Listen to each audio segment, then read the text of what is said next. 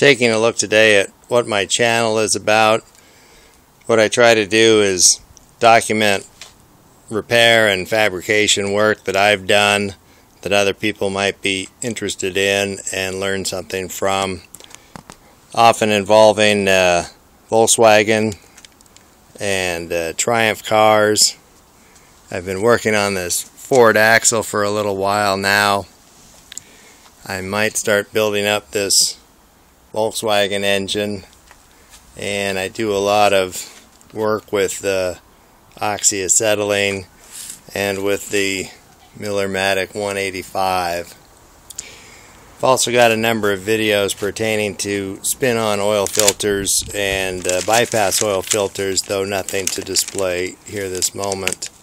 So thanks, and be sure to watch my videos.